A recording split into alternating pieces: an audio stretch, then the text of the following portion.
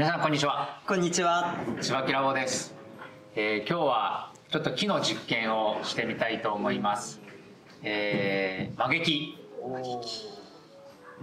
をちょっとやってみたいと思うんですけど、ご家庭でもできる家庭でやるとこあるかな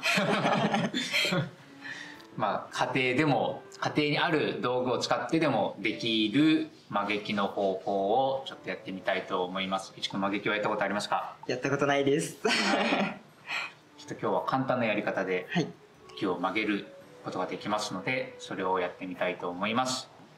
では行ってみましょう。おおでは、今から曲げ木をやっていきますけれども、用意するものは曲げるための木ですね。これは今水につけた状態で、用意してます。これどれぐらいつけてる？これは一昨日の夕方につけましたね。はい。一昨日の夕方って見てると分かんないじゃん。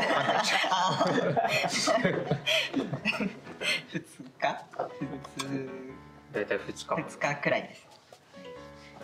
2日ほどつけている、木です。厚みが今どれぐらいですか？これはこれが4ミリぐらいです。4ミリぐらいですね。はい、4ミリで幅が40です。40ミリ。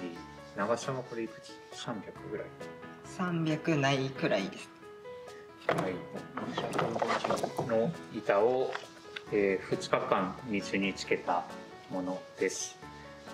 なんでこんな色してる？木の出汁が出ました木の出汁が出て、木の出汁が美味しい出汁が出ます、はい、木は、セルロース、ヘミセルロース、リグニンという物質で、まあ、大きく分けてその3つで構成されてますけど、セルロースが半分で、残りの半分のうちそのうちの半分がヘミセルロースで、最後の4分の1がリグニンっていう物質なんですけど、まあ、この茶色い色はリグニンが溶け出しているわけですね。はい、で他には、アイロンだとか、あと、まあちょっと水とかウエスですね。あと曲げる時に使うちょっと型を用意しています。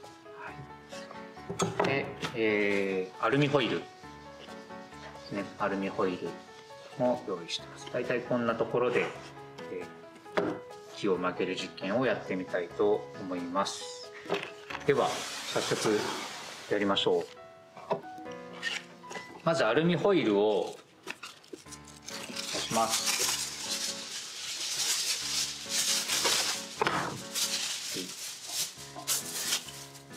アルミホイルをこういうふうにして、ウエスを水につけてしっかり染み込ませます。こちらがちょっともうベトベトにしちゃいますので、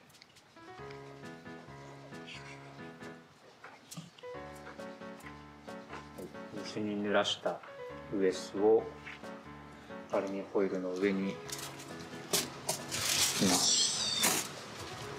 でここに、板を、これ樹脂は何ですか？樹脂は、水ならです。はい、水ならを、正目でちょっと痛めたまあいいや、やってみましょう。はい、水ならで、はい、やってみましょ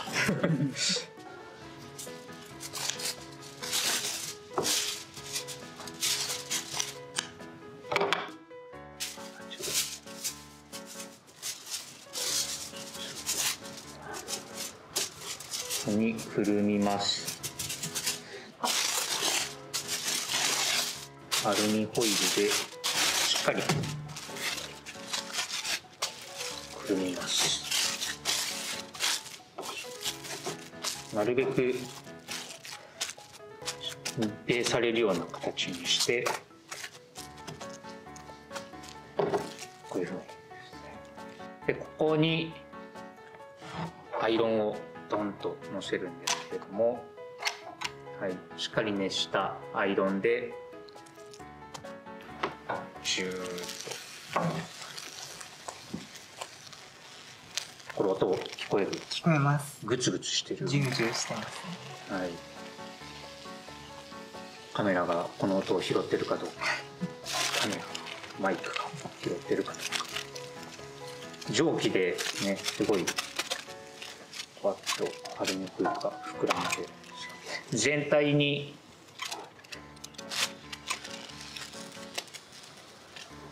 アイロンをかけてしっかり熱していきます。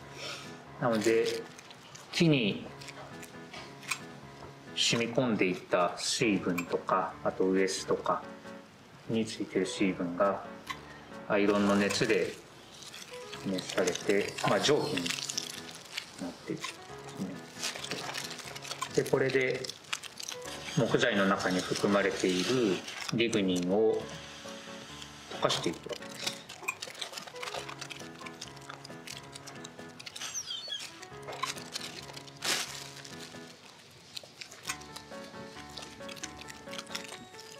結構長めに当てないといけないんですか？結構長めに当てますね。今回薄い板なのでそんなに、1箇所10秒ぐらいずっと当てていればいいんですけど、意外とこの方法で2センチとか3センチの板というか角材みたいなものも曲げることができたりします。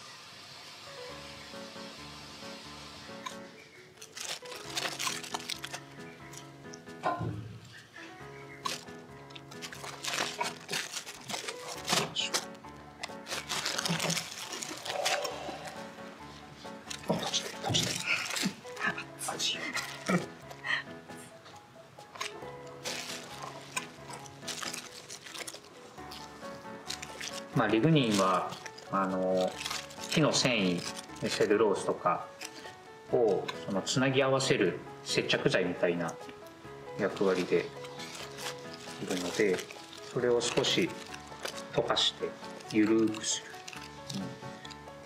でそれが緩んでいるのでギュッと曲げることができる。これを開けてジグを使ってギュッと曲げていきたいと思います。今回ちょっと簡易的なジグですけれども、この六角レンチを刺してここに板を引っ掛けながらニャッと曲げていきます。やってみましょうか。はい。熱いよ。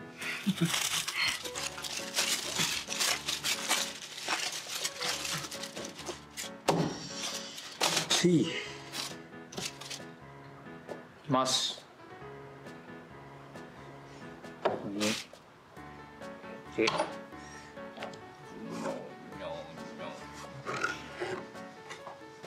よいしょ、刺して、ここに刺して、刺して、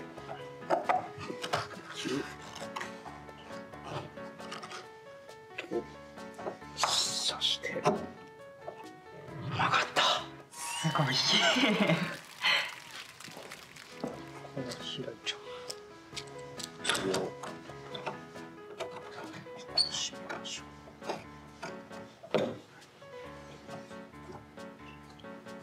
どうですか？こんな簡単に曲がるんですか？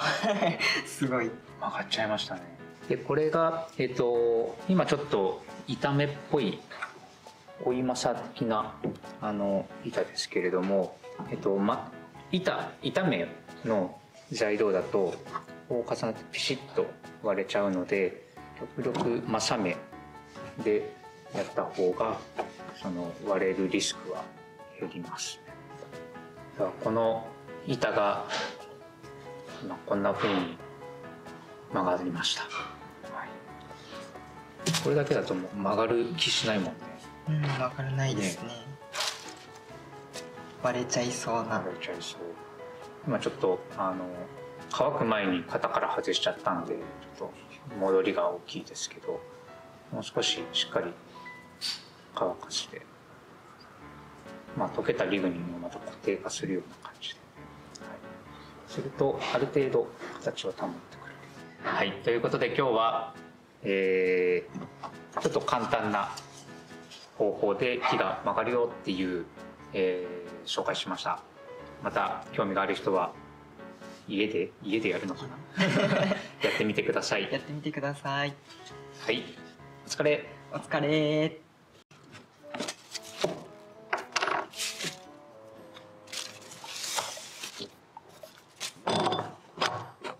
曲げていきます。